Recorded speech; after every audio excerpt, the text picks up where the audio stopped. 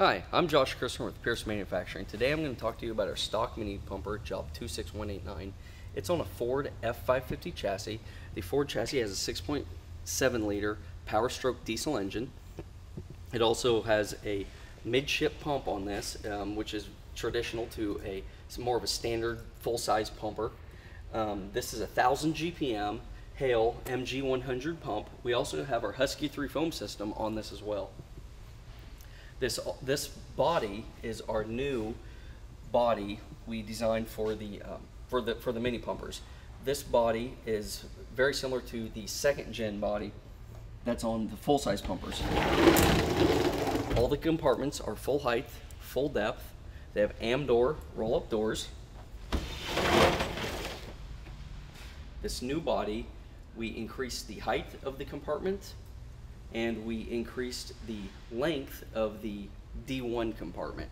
With this body design, we can also put hatch compartments on the top as well. We can integrate that into the body. We can also do bolt-on hatch compartments. By doing the new body design, we've gained 17.7 cubic feet. Roughly, that equates to a box that's 31 inches wide, 31 inches tall by 31 inches deep. To put that in perspective, that's very close to the size of the R1. Also, in the hose bed, we increased the depth of the hose bed, and you've gained 5 cubic feet as well in the hose bed compared to the old body. Also, the ladder, we have ladder storage for a 2-section 12-foot ladder.